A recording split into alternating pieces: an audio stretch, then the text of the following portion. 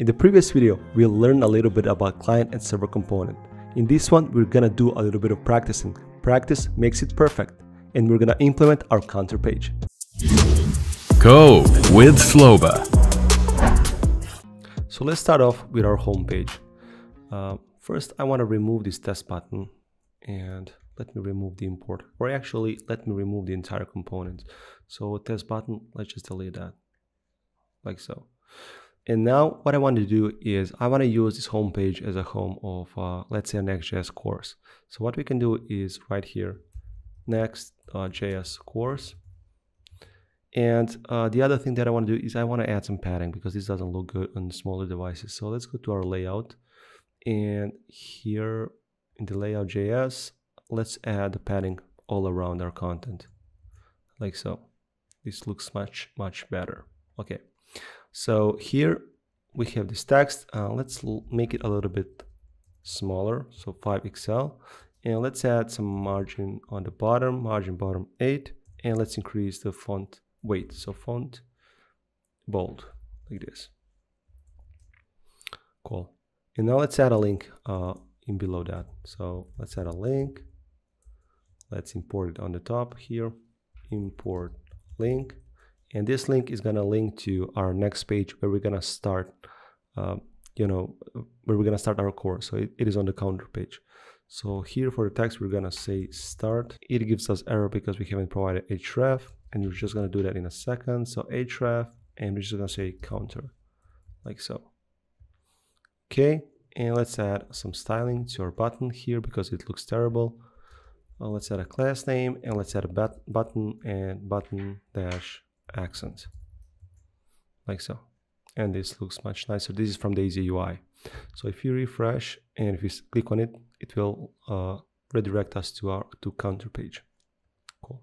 So let's get back home. One thing that we haven't discussed in the previous tutorial is how you can distinguish if a component is a server or a client, and if you're not yet quite sure. So one trick is that you just do the console log. So if we just do here console.log on the home page, hello from home, and if we go and open up our console here, if you refresh, we can see that nothing is happening. This is because this component is getting rendered on the server, not on the client. So if you open up a terminal, we can see that we get the logs from terminal. So likewise, if we go to the counter page, and the counter page is going to be a client component. So let's open up counter and page, and here let's declare a client component. So use client. We already learned this, and in the counter itself, let's just console.log hello from counter, like so. If we save this and refresh, you can see that we get the logs from the counter page because this is a client component. So this is a tricky way to just test if you're not sure whether the component is a client or a server one. So let me close these logs, and now let's implement the thing that we have similarly done in the previous video. So instead of writing just the counter here, what I want to do is I want to add h1, and here we're going to use a count, right? Something similar that we already have done. And now let's use the use effect hook, or actually use state hook.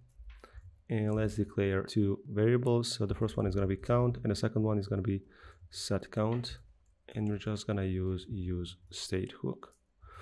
And we're going to use default value as 0, like so. And let's add some classes to this count so it's it's nicer. So let's add text 7XL, so it's larger. Let's increase the font weight, so font bold. And let's add some margin on the bottom because we're going to have a button. Margin bottom 4, like so. And below that, we're just going to create a button. This button is going to obviously increase the count. So let's say increase, and let's add some styling. And let's use button primary from the Easy. Okay, button primary, like so. And now let's add the functionality. So what we're going to do is on click. We need to practice, right? So practice makes perfect, and it also stays in your memory. This is why we are repeating all of this. Set count, and let's increase the count. count by 1, +1, like so. Let's save this, let's refresh, and let's try our counter. And now we have implemented our counter page, so this looks exactly as I wanted. So this is all for this tutorial. And if you want to support my channel and get a full source code of every single video that I'm doing, feel free to check out patreon.com/codewithsloba to get full access. See you there.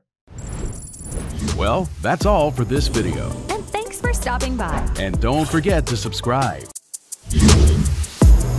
Code with Sloba. Thank you for watching the entire video. To see more videos like this, click here.